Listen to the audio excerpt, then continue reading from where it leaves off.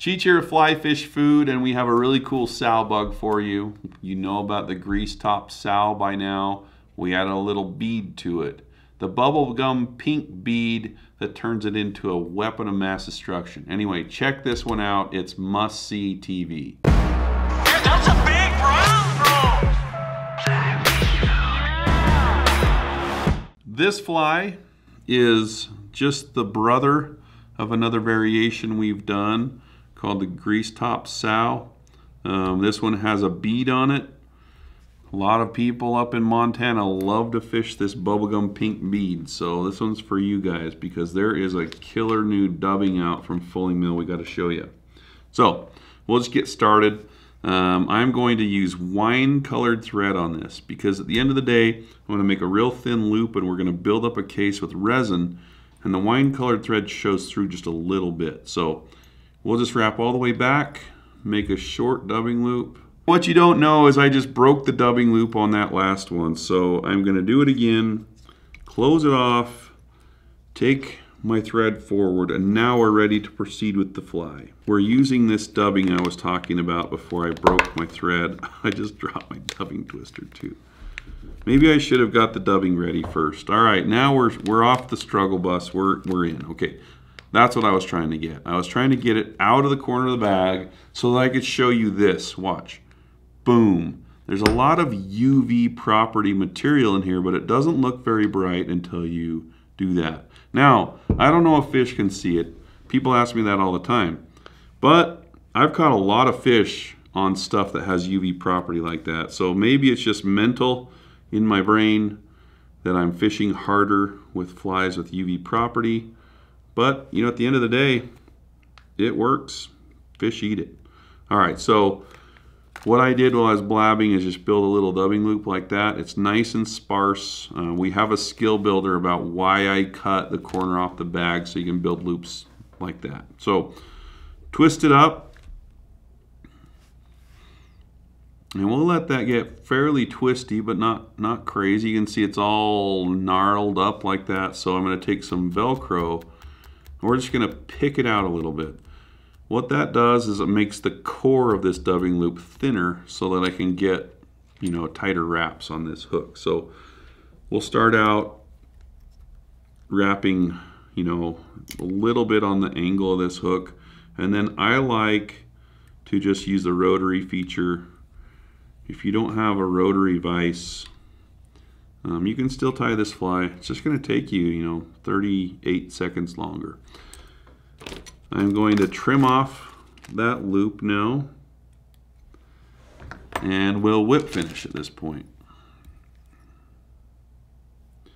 And we don't need any head cement on this one because we're gonna, the resin's actually gonna touch where the thread is. Okay, so now you gotta pick out the fibers. You could use, you know, Velcro, that works fine, but I like the precision I can get with this. What is this one called again? It's the spork. Multi-brush. It's the spork. Anyway, we're gonna brush this out, kicking fibers off each side and coming underneath it as well, doing the same. There's something to be said about being able to hold this thing like a pen. For those of us who learned how to write by the time we were in 4th grade, not going to mention anyone in the room, this is going to be very comfortable. All right, so I am going to pull these really tight to each side now, okay? So this is what we're looking like. I'm even going to pop this out of the vise, and look, if this thing was a bird, he'd be flying away.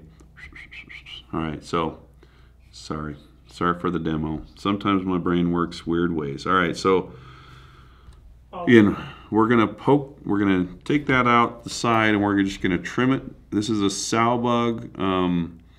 You know, sow bugs will curl up once you know, catch them or whatever, but when they're in the water, they're nice and straight.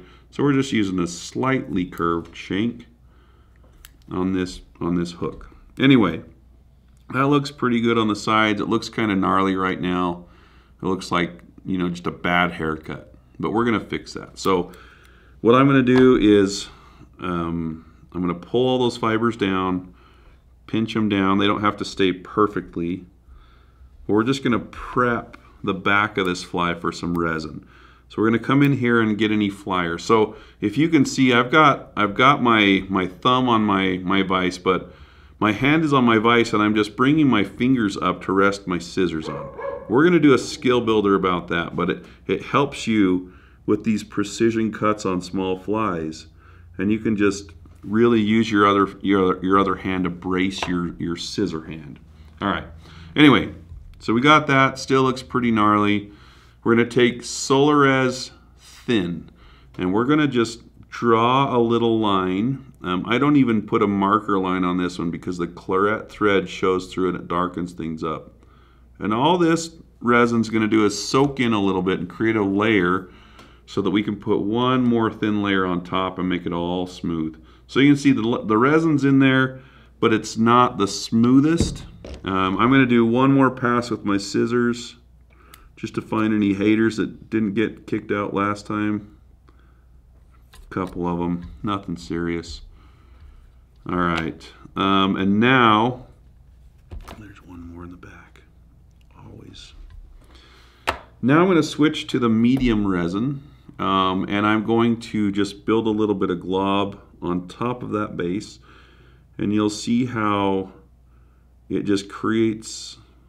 Brigham, did you clog this on purpose? You have your UV resins exposed to the sun when the shade's up.